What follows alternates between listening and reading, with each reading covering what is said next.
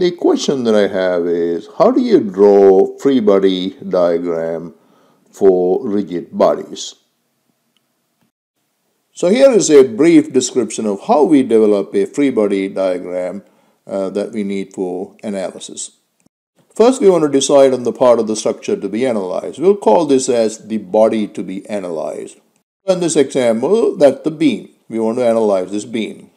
Next, we want to mark all of the forces acting on that body. So generally, these forces will consist of a set of known forces, which are these externally applied forces like the distributed force and the point load and the concentrated moment that I have in this example, and a set of unknown forces, which are generally the support reactions, AX, AY, and MA. So for known forces, you want to mark the values. Like for example, you want to put down the value of this distributed load, point load, and the bending moment with proper units. Alright, and mark also the directions. For example, this distributed load is acting vertically down, point load is acting vertically down here, and the bending moment is acting clockwise at point B. So you want to mark the directions with appropriate arrows.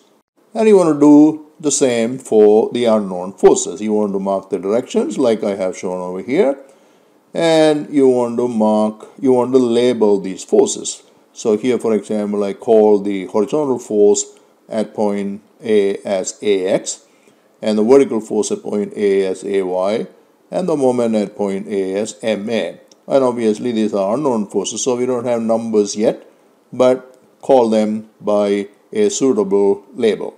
Finally, to complete the free body diagram, you want to put down all of the geometrical details. In general, these geometrical details will consist of linear dimensions, angles, ratios, and things like that. In this example, the relevant geometrical details are simply the linear dimensions L1, L2, L3, and L4, right?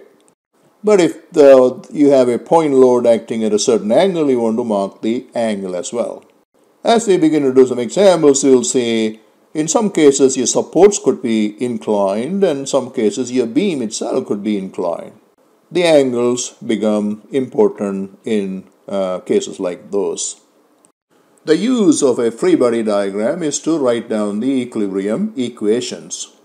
So the bottom line is that the free body diagram must be complete and self-sufficient, that you could write down all equilibrium equations, force as well as moment, simply by referring to the free body diagram without having to go back to the original structure for some details like the length or the value of a force. Just keep in mind that in some cases you could draw the free body diagram right on the original picture. When you do, you make sure that the free body diagram is very clear and all of the details can be read off without confusions.